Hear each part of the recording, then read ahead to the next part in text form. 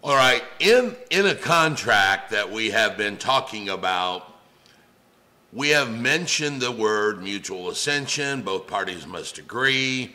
It is for a legal objective, so that creates an obligation for both of the parties, and that obligation is defined inside the contract. An obligation is the duty or the act that each party becomes legally responsible for within a contract. In the real estate world, the obligations seem pretty apparent, but let's go through them. Obviously, the buyer's obligation is to surrender money for the freehold estate or the conveyance of the real property.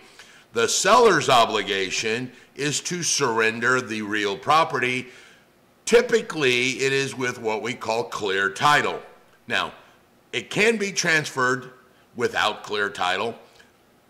That would have to be in the purchase agreement, and as you know, in our purchase agreement, we always ask for a general warranty deed, and without going too in-depth into that deed type, remember a general warranty deed provides the buyer with the protection of knowing that the seller is going to surrender the property free of all liens and encumbrances that the buyer can, like the taxes, the mortgage, any mechanics liens. There are some encumbrances that a seller cannot get rid of, like the easement of a shared driveway, a party wall easement if it's a condo, things of that nature. So those can't be getting rid of.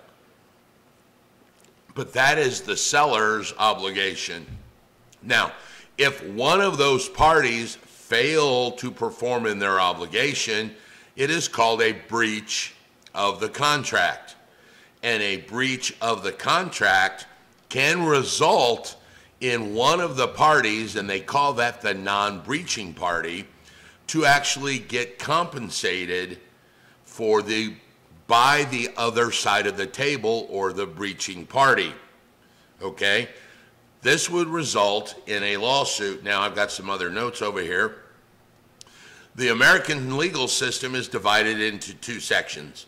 We've got criminal justice and criminal code, and we've got civil justice. Criminal justice is when the government that brings a case against the defendant. Like criminal code is where either the city versus so-and-so, the state versus so-and-so, or the government. In a civil case, it is where one citizen brings a lawsuit against another citizen. This would be the civil court. Now, in the real estate world, most of, if not all, of the court cases that we would get involved in would be civil court. It's one person filing against another person. The punishments of each one of these are also different. The burden of proof is also different. So they all play out, and if you get involved, once again, remember, I am not a practicing attorney, but I'm telling you, you should probably engage an attorney if one of your clients determines that the other side of the party has breached the contract and now you want to sue. All right? For criminal code, they can actually go to prison. All right? For a civil code, we do not punish them like that. You can't go to prison for civil court cases. Typically, what they fine you, bada bang, is money. That's what usually gets taken care of, okay? So if a party breaches that, they're going to end up going to court, and most real estate cases are actually heard in a civil court. Go in front of the judge hears both sides, he then makes a decision. One of the things the judge can render is this term called a suit for specific performance. A suit for specific performance is when the buyer or the seller failed to do what they're supposed to do, i.e. they didn't buy the house. That would be what the buyer's failure would be. The seller would, hey, I can't clear the title, I can't sell you the house. That could be a specific performance as well. Now, one thing I want you guys to note, and maybe you've already been involved in this one time, is when the buyer all of a sudden decides he wants out of the agreement, and the seller side says, hey, we're going to keep your earnest money, and you go, well, up yours, keep my earnest money, and blow this popsicle stand.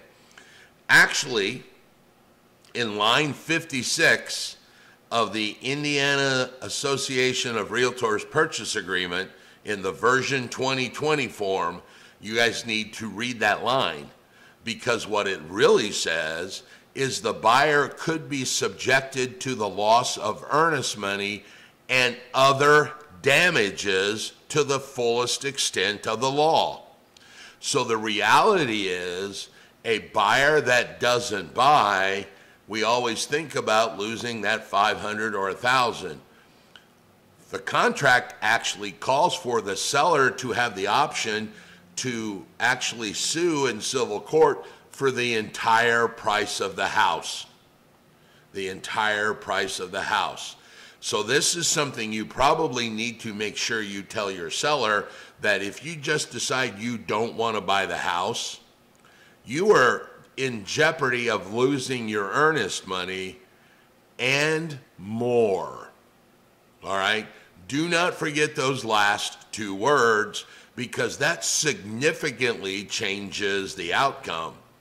You are subjected to potentially losing your earnest money and more should the seller decide to go to civil court case and sue you for specific performance, because you signed the purchase agreement, which specifically states that the seller has the fullest extent of the law in which to punish the buyer.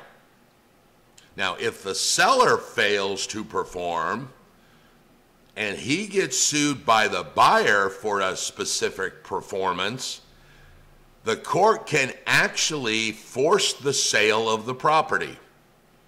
They can make that sale, that seller uphold his deal and go through with it. I will tell you, in my very vast lawsuits that I've been in involving clients in the real estate world, or as an investor, or as business, or as a landlord, I have seen in one case the judge force the buyer to pay for the entire house. Now, it's $10,000 and it wasn't that big of a deal, meaning it's not 200 or 300. I know 10 grand is a big deal, but in the construed or compared to all the other things in the world, the judge literally told the buyer, he said, I can't make you buy it, but I can make you pay for it. So he fined for the plaintiff, which was the seller, my client, in the full sum of the entire price of the house. So I have seen that happen once. I have never seen a seller be forced to sell his house. All right? So potentially it's possible, but I have yet to see a seller actually be court mandated to sell his house because of a specific performance issue. Okay?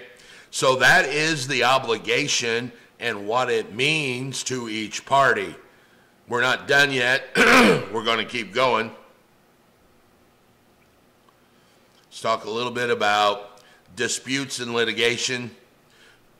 Follow on with what we were talking about. Remember, civil cases, buyers and sellers have remedies beyond where you think.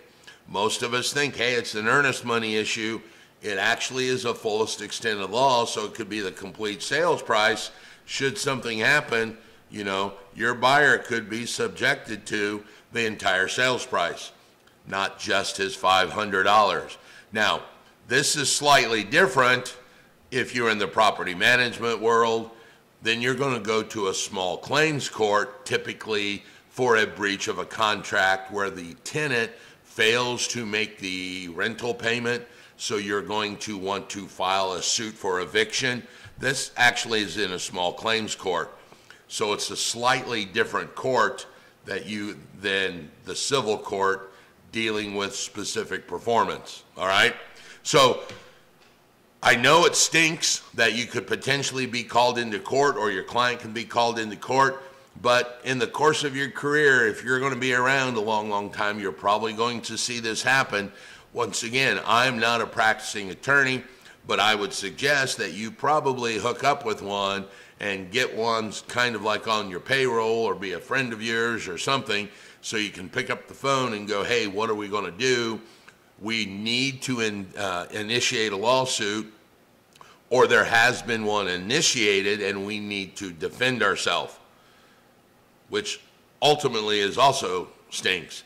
I know in one particular case, I paid about $14,000 to prove I was innocent, and took about 8 months of heartache and headaches and stress, but literally came out as a not guilty verdict on a claim that I think obviously was asinine, and apparently so did the judge, but it still cost money and time and effort. All right, so be careful of all the court litigation that is possible with you and your client.